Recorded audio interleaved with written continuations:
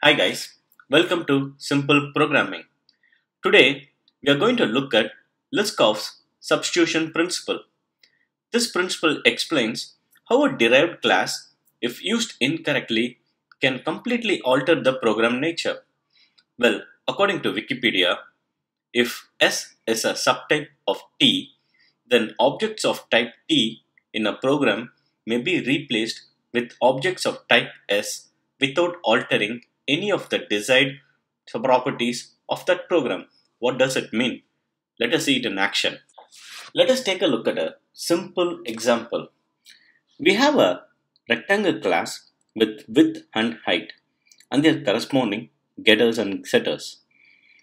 We also have a calculate area method that multiplies the width and height to output the area of the rectangle. I have created a class square extending the rectangle class. Here, it has its own method for set width and height. Note, these methods are not overridden. We are directly assigning the inputs of these methods to the properties of the base class. Let us create a rectangle object from a square instance. Let us give a width and height. And let's output the area of the rectangle. Now, what would you think the output would be?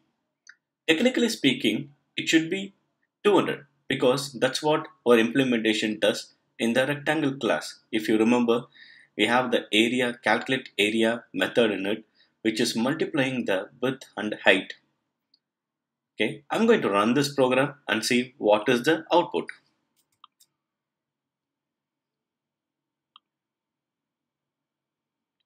The output is 400. Surprised, right? Because the width input is 10 and the height is 20.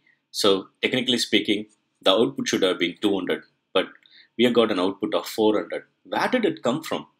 Let's go to the square class. Do you see the problem here? The width is assigned to both height and width of the base class, and the height is assigned to both width and the height of the base class properties directly. So now if you look at the Wikipedia's definition, and if we put our square and rectangle in the place of S and T, let's try to reiterate the definition. Okay, if square is a subtype of rectangle, then objects of type rectangle in a program may be replaced with objects of type square without altering any of the desirable properties of the rectangle program. We must make sure that the new derived class are extending the base class without changing their behavior. This is a perfect example of Liskov's principle violated. In my next video, let's see the importance of open-close principle. Thank you.